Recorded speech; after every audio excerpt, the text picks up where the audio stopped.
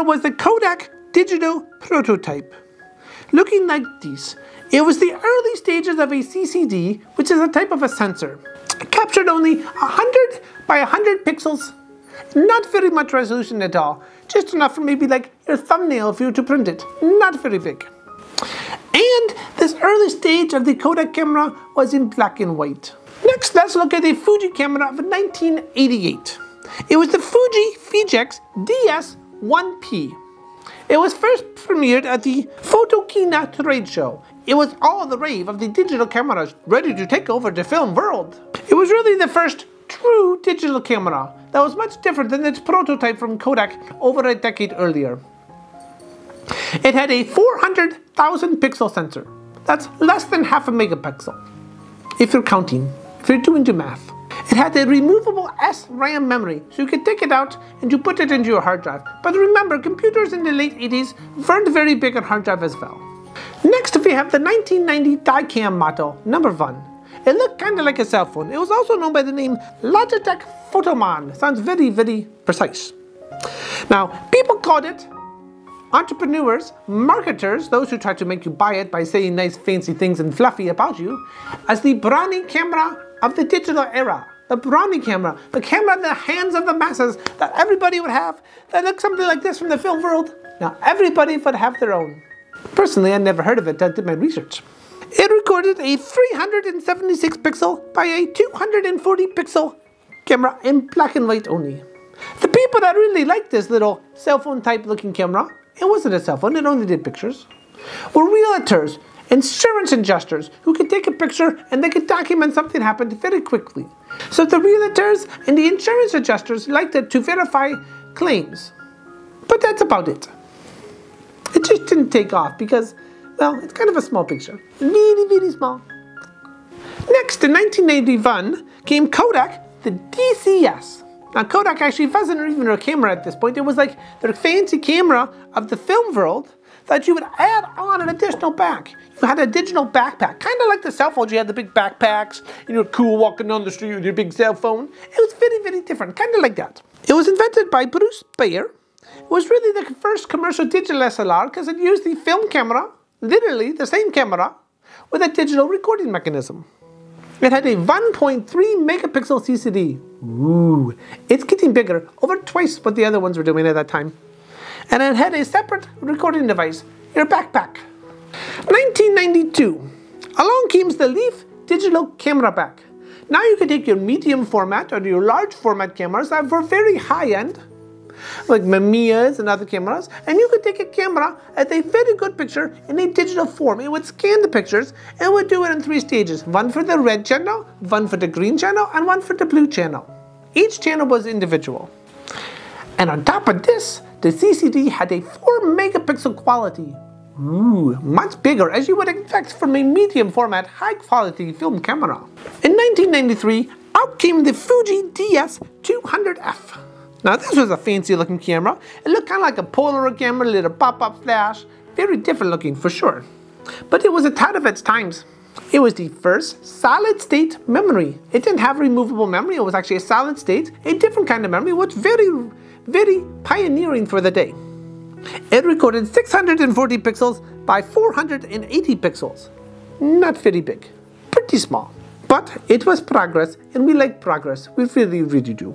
And now in 1994, the Apple Quicktime 100. The Quicktime 100 kind of looked like an alarm clock, something that you smash with a hammer, because it wakes you up in the morning.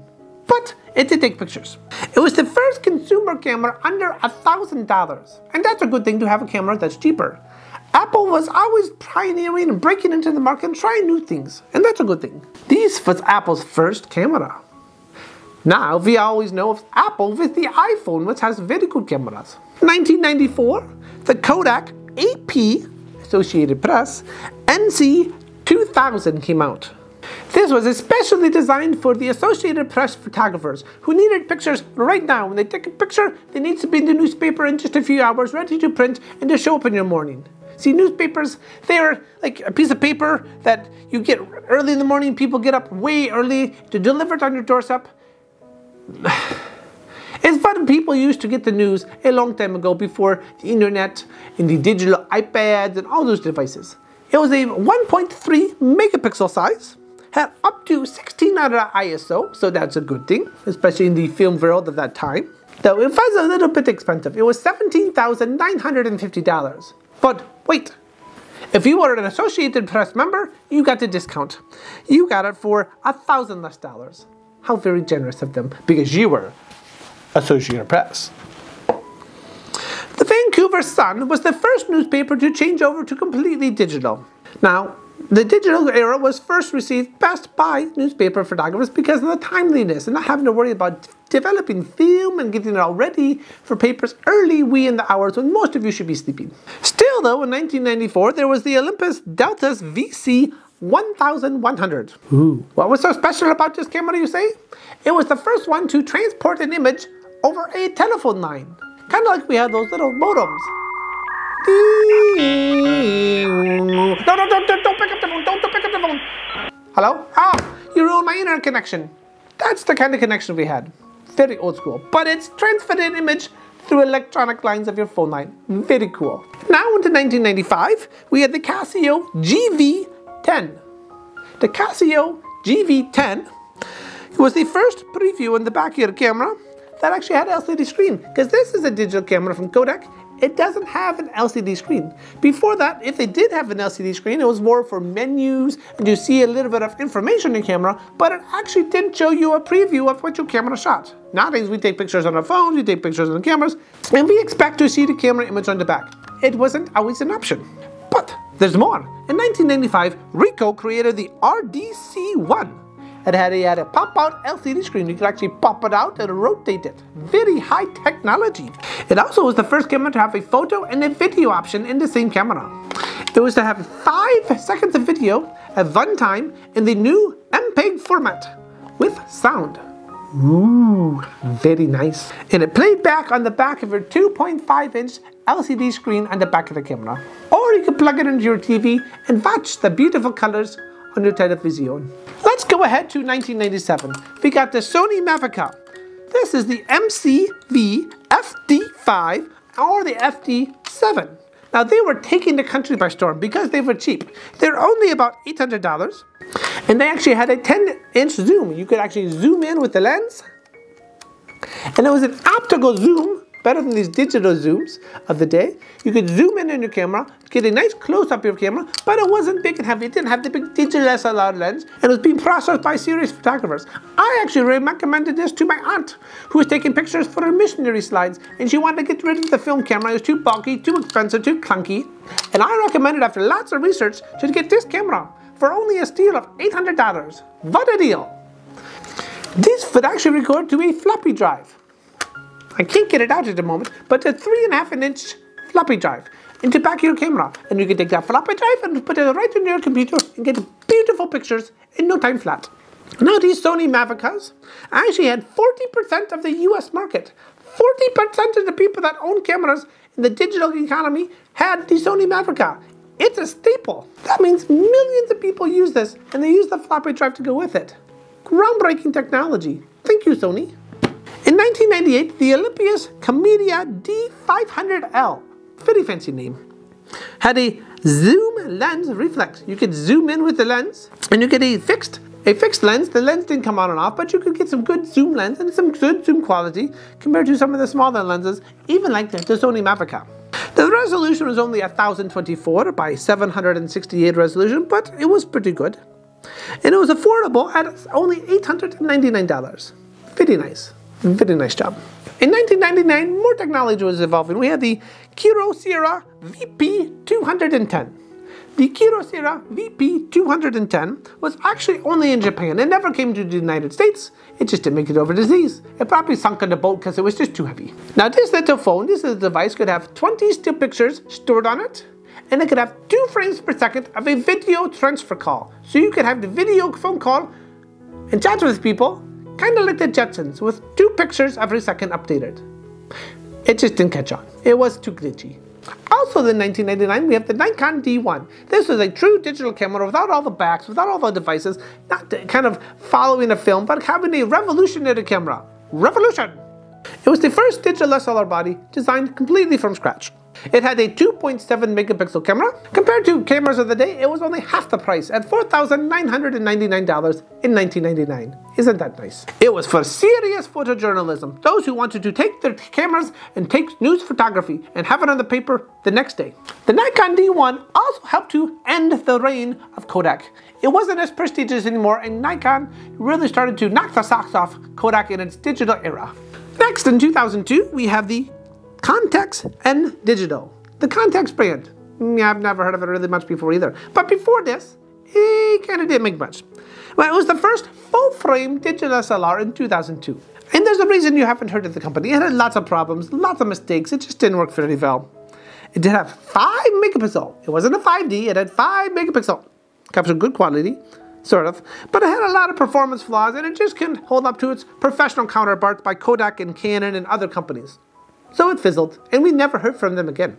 Then in 2003, we had the Canon Rebel. Now, Andre Agassi in the tennis had the Canon in the 1990s with the film camera, and he had his swooshing hair and his tennis racket, and he had the Rebel because he was a rebel. But now they had the digital Rebel, so not just a regular Rebel. An ultra digital Rebel is more precise. It was the first digital SLR, single lens reflex, under $1,000 for the consumer. People could now afford it. Digital cameras, and the masses of people could touch it. It recorded 6 megapixels, which was the first camera I started in 2003 when I was going to school for photography. Serious amateur photographers that liked film were now starting to switch over. The digital revolution was starting to run away, and people had switched over to the digital Rebel and other similar cameras. GoPro, you might have heard of it. It's kind of like the name Kleenex now. The GoPro, the itty-bitty little video cameras, was taking over the planet. People can now have video cameras anywhere. They can take them on the go. They are very cool. Lots of angles where cameras couldn't normally go. They were rugged. They had waterproof containers, and they could do a lot of things that other cameras couldn't. Then in 2007, Apple released its iPhone #1. They didn't call it iPhone 1 because it was the first one. Now we have many other versions. iPhone with the ability to take pictures and video on your phone. Pictures have been done on some cameras before, but now the ability to have videos in your pocket or in your purse at any time was groundbreaking, revolutionary. A total of 6.1 million iPhone originals were created and sold. Everybody had to have an iPhone because it was the latest and greatest craze. In 2008, Panasonic Lumix G1 came out with the first Micro Four Thirds, the first mirrorless camera that did not have the mirror in front of the cameras like the digital SLRs. No, it did not have that. It made it quieter, and it made it more durable, and it also started to improve some of the qualities, which has now become the mirrorless line, which Canon and Nikon and Sony and Olympus, they all have the mirrorless camera. The biggest change is that they actually made it so the lens was closer to the back of the camera. This was going to revolutionize the ways for crisper, sharper pictures, smaller, lighter lenses, and cheaper lenses with higher quality, which led to a big revolutionary thing in the quality world. Quality of cameras was a big deal because of this one change that the Micro Four Thirds mirrorless had brought to the world. Also in 2008, we had the Canon 5D Mark II. Now we had the 5D Mark I for several years already, but the Mark II was able to shoot video and photos at the same time. HD video was now in the hands of the consumer. You could do very good work at a consumer price, and get a good grade, and even use in Hollywood films with a 5D video camera. It could do both. It could do pictures and it could do video. How nice. Flashing forward a few years. Yes, flashing, that's good fun. Flashing ahead. 2012, flashing ahead to the Sony CyberShot RX #1. The Sony CyberShot RX1, I don't have a copy, but it was a compact camera that now had a full frame camera.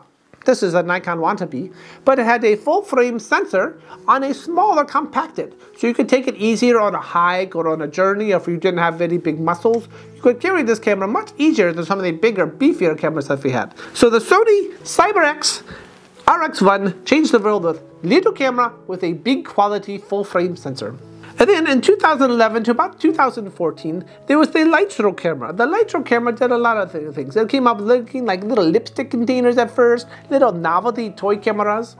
But the ability with some of these bigger cameras, and I've used them before, it had a fixed lens, a very long lens, like 28 millimeters to like 250 millimeters or something like that. And you could zoom in and zoom out a long ways, all with a fixed lens. Lenses didn't come on and off. But it also, the big thing with the Lytro cameras is you could choose the focusing after the fact. You could look at the back of your camera and you could choose I want this focus or that focus, and you could point at that piece. After a few years, Lytro was discontinued and that technology was put into things like cell phones. Now cell phones have the ability to focus after the fact. Live photos and the ability to take pictures and to focus after the fact has become very standard in this small pocket digital cell phone world. So these 23 cameras digital have changed the world. What ones changed you? What ones did you own? I have my original one from college, the Canon 20D. Maybe you have another camera that you used. Write it down in the comments. Let's have a discussion. What cameras did you use that changed the world of photography for you? As always, thank you for watching Genius Photography. We'll see you next time.